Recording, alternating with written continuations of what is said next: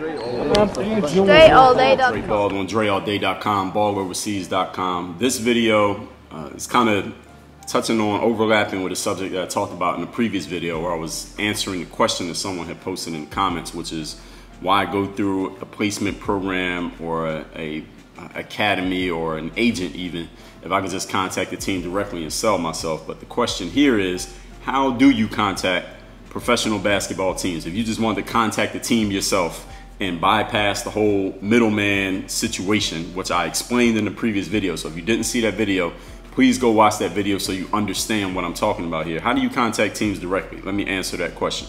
Well, the same way you would contact the team overseas, the same way that you would contact, the New York Knicks or the Brooklyn Nets or the Miami Heat. You just look up their website, if you can find it, Google the team, whatever it is, and they're gonna have information on there. It'll have their website will be on there. Excuse me, all their social media links will be on there, their Twitter, their Instagram, Facebook, whatever they got. They'll probably have some kind of general contact email address or even a phone number. And you can email them, you can phone them directly and see if you can get lucky. Here's the thing that you need to understand that I explained in the previous video. Again, as I said, this is going to overlap some of the points, is these teams understand that players like you have this idea. Why don't I just contact the team directly, find their contact information, and see if I can make something happen that way. And this is why teams put up barriers to entry. The same way that, because a lot of you you probably don't follow overseas basketball, especially you Americans, the same way that you follow, let's say, NBA basketball. So you might think that because it's in Europe and it's overseas and you don't know much about that world, you might think that these people are maybe not as sharp as you, not as smart as you, or that they don't understand things the way that we understand things. Let me explain something to you. They are. All right, they're just as smart, just as sharp, maybe smarter than you are, and they have anticipated the same things that you're thinking. They've already thought about it, okay? You would not be the first player in the world to try to contact teams directly and get a job. Just imagine how silly does it sound if I said, I want to play for the Knicks. So I'm gonna send a tweet to the Knicks Twitter, or I'm gonna DM the Knicks on Instagram, or I'm gonna try to call the Knicks main 1-800 phone number and try to sell myself to get a job. Like, that sounds ridiculous, right? Because the person who answers the phone at the New York Knicks is like some receptionist who's working as an intern, and there's like 10 layers of people between them and a person who could actually make a basketball personnel decision. You will never get through to them calling directly to their 1-800 number. That will not work. And with overseas teams, they might not have as many layers as the New York Knicks. They might not have 10 layers, but they might have 5. They might have 3. And for you to get through those 3 layers, even to get to a person who could actually do something for you and to be able to sell yourself through an email or a telephone call, it's probably not going to happen. What you need to understand about professional sports is that often when a team makes a decision to sign a player, it's not just one person who makes that decision. It's several people who are involved in the decision-making process. So maybe one person will see your email. Let's just say that you did this, right? And you emailed the team and you got lucky and your email got read by somebody who actually has some power, or actually has a say at least. They got a voice in the conversation. They like your video. They think you're actually good. They think you might be the next, Derrick Rose before he hurt his knee. And they think you're nice. All right, now what they're going to do is forward your email to somebody else who's in the decision-making process. Now that person, they see your email and they're like, okay, cool. But they also got 10 other emails that came directly from people that they trust. Like I talked about in another video, those agents, those scouts, those managers, other people in the organization who actually saw 5 other guys. They saw 5 other players who are competing for the same job that you want. They saw them play in person in Europe, and they never seen you play in person. And they got emails from 5 other dudes who are represented by agents that the team trusts and has relationships with. You don't have an agent. So you got 5 guys who they seen in person, 5 guys who are represented by agents and then they got 5 other guys who have pro experience playing in Europe in the same country that you're trying to get a job in. So they got way more trust with these guys that they saw in person, and the guys that came from agents, and the guys who already play in the league that they already know can play because they seen them play. They seen them play in the games, and here's you, no agent. No, they haven't seen you in person. You haven't played in the league in Europe. They don't even know who you are. They have no idea. You might not even be the person that's on the video. They don't even know. How do you think you're going to get ahead of those other 15 players?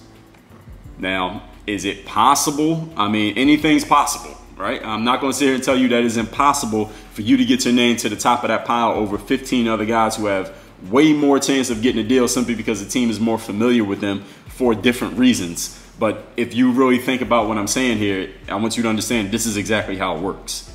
When a team is trying to decide to sign a player, this is the way that they look. They say, all right, who are the players who we have seen play? Like, but they played against our team in the past, but they're a free agent right now we might be interested in. First, they're going to get a list of those guys. Then they're going to say, who are the agents that we know, who we know are good for sending us this type of player? Let's call them and see who they have on their roster who might be interested, who's a free agent. They're going to get a list of players from there. Then they're going to say, who are the players that we have gone out and scouted in our own travels? Maybe we sent a guy to an exposure camp somewhere, maybe in Europe, maybe in the United States. Or we sent the guy to go watch some other teams play and we saw some players of note that we're interested in. Who are those players that we like? They're going to get a list of players from there. By the time they put those three lists together, here's another thing they're going to ask. They're going to say, who were the players that we were watching in the NCAA last season that just graduated from D1 or maybe D2, D1 or D2, who are really good players who we know are not going to make the NBA and they're going to be available to play in Europe? Who are those players? Let's get a list of them too. So by the time they get those 4 lists of players, those players that they saw in person on scouting missions, players from college, players that came directly from agents, and players who played in the league last year who they know are good. All right, you know how many players is going to be on that list just going off of these 4 questions? You're looking at 40 to 60 players just off those lists, and they only got one job they need to fill. They're looking at a list of 40 to 60 guys before, and they got to go through all those and narrow it down to pick one. And you didn't just come out the NCAA. You don't have an agent. You didn't play in the league last year. They didn't see you personally. Nobody from the team saw you personally on a scouting mission. And you think just because you sent them an email with your YouTube link that they're going to sign you? Probably not. Now, again, I'm not telling you don't do it. I'm just giving you the information. Whether you do it or not is your choice, because your time is the most valuable asset you have. So if you want to utilize your time going after that, trying to win the lottery, you might win the lottery. All right, if you win the lottery, then you make a video, you tell everybody how it happened. But if you don't win the lottery, don't say that nobody told you that the lottery is, for the most part, a donation. All right, and the lottery, the actual lottery in the United States, when you buy those little tickets in the Powerball, what you're really doing is making a donation. All right, because most of the time you ain't gonna win. So I'm just letting y'all know what it is, but I need to make sure I answer this question. If I contact the team directly, is this a way that I could actually get a job? Now, could you contact the team and get a job? If you, depend on the level of team that you reach out to, if you reach out to a team that's at a lower level team, like not every country has so many levels. Some countries only have 2 levels of leagues. But some countries might have like 10 or 20 levels, like Spain or Germany, for example. You got teams that go all the way down. Look, I haven't played basketball. I haven't played a 5-on-5 basketball game in 5 years, literally 5 years. I could go and play, and there's some levels in Germany that I could go play right now and do something. I could score 20 points in a game like tonight. And some levels in Germany. I'm saying that not to trash Germany, because Germany has some high level teams too. Don't sleep. But there are so many levels. There are levels down there, dudes who work at the train station from 9 to 5, and then they go play in a basketball league. And technically it's a league. I don't think they get paid, but you understand what I'm saying. So depending on the level that you're looking at, a team could be interested. They could say, yeah, you can come play with us, but we can't pay you, number 1. We can't give you any food, no meals, number 2. And we can't even give you a place to stay, but you can play with us. If you in the country, you in town, all right, here's the game. Game's on Tuesdays and Thursdays. You want to play? Yeah, sure. So understand that there are so many levels in some countries, not every country. In a couple of countries, there are so many levels of teams. Yeah, you can get on to this really super lower level team. I'm talking 8, 10 levels leagues down. You might be able to get on a team like that by contacting the team directly, but you would have to take care of all your own accommodations. That's not really a professional team. I remember when I was reaching out to teams, y'all gotta understand, I started playing ball in 2005. So back then it was a little bit different than it is now. Everybody wasn't on the internet. It wasn't as ubiquitous. It wasn't so mainstream to just send contacts and directly messaging teams and things like that. So when I would try to do that, sometimes I would get responses from teams. A lot of times I didn't, but there were like a 5% of the time I would actually get a response. But the response wasn't always like, hey, you're a great player, let's sign you. No, the team would just respond, like acknowledging that they got my message, but it didn't mean anything was going to actually pop off. And most of the time, nothing popped off, as I told y'all in the previous video. But I had a team reach back to me once, and I actually spoke to the dude on the phone. And he was like, yeah, you can call me. And I called him. I forget what country he was in, but I didn't sign with this team. That's why I don't remember much about him. But he said Dre, we like what you got here. I sent them my video. We like what you got here. And look, we would be happy to have you on the team, but we don't have a professional structure. We don't have a professional infrastructure here. And I didn't know what he meant. So I asked him for clarification. And he said, what I mean is, our team is not set up to take care of an import player. Like, you're from the United States. So we don't have a setup to put you in an apartment. We don't have a budget to pay for your flight. We don't have the money to give you 3 meals a day or even 1 meal a day. We don't have any of that set up. The only thing we have that could help you is that we do have a team, we do playing games, and we got a uniform we can give you, but we don't have any of the other stuff that you would need. So you would actually, what you're looking for, Dre, and this is what he was explaining to me, is you're looking for a team with a professional infrastructure. We're not that. And this was like a lower level team, and I don't even remember what league it was. But I'm explaining that to you to make sure you understand that yes, you could contact the team and they would welcome you, but they might not be able to provide any of the things financially that you would need. And I'm not just talking about a salary, but again, to fly you in, to pay for your meals, to give you a place to stay, all of those things cost money. That money doesn't go in your pocket, but it's because of you that they have to spend that money. That's part of the investment that a team makes in you. So you got to make sure that that team that you're contacting even has the possibility to do that. So how would you know that? Well, one easy way to know that is just look at their roster. Do they have any Americans on the team? Do they have any players who are not from that country on the roster? If they do, go look up that player as best you can and look at that player's resume. Has that player played in different countries in Europe? If yes, then okay, then you might have a winner right there.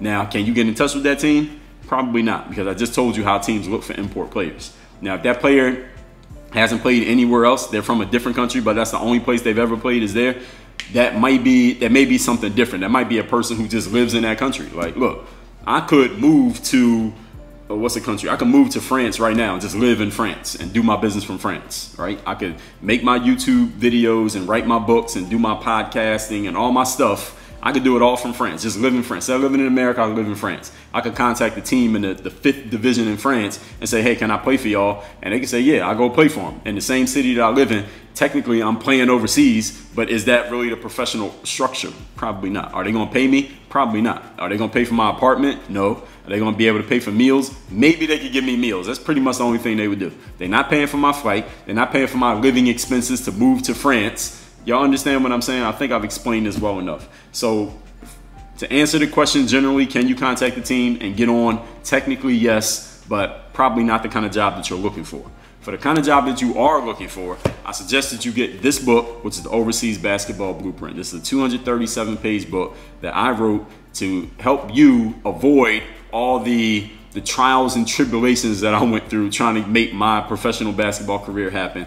I was a D3 walk-on in college and didn't even have any connections to get on overseas. I went and made a 9-year career out of it. I wrote this book to help you avoid all the mistakes that I made along the way. And I'm gonna give you this book free. I've already paid for the book. You can look it up on Amazon. I charge 30 bucks for this book on Amazon. I've charged as much as 50 bucks for this book on Amazon, but you don't have to pay that. All you gotta do is take care of the shipping. I will ship this book to you anywhere in the world you live. Even if you are not from America, this book will give you the information that you need. This information is useful for any player trying to start a career playing ball overseas. The link to this book is balloverseas.com. The link is down there in the video description. There's also a link to a free PDF that you could download to your phone right now. It's called 46 Things You Need to Know About Playing Basketball Overseas. You could download that to your phone right now. That's free. Then you order this book. I'll ship this to you in the mail. This is free. And this video right here is free. Listen, I'm giving you everything you need to play ball overseas. And I want to let you know, in case you didn't know, there is no job you could possibly have in your life that is better than playing basketball overseas. All right, there's no job that's more fun than traveling the world, seeing places that you never would have seen, playing a sport for a living and getting paid for it. All right, that's the most fun job you could ever have. I'm an entrepreneur right now, and I love being an entrepreneur, but it ain't more fun than playing basketball overseas. That's just a fact. I'm telling you straight up. So get this book, balloverseas.com is where you get it. The link is down there, and y'all know what it is. Stay tuned for more videos. I got a lot more coming. Work on your game. Dre all day.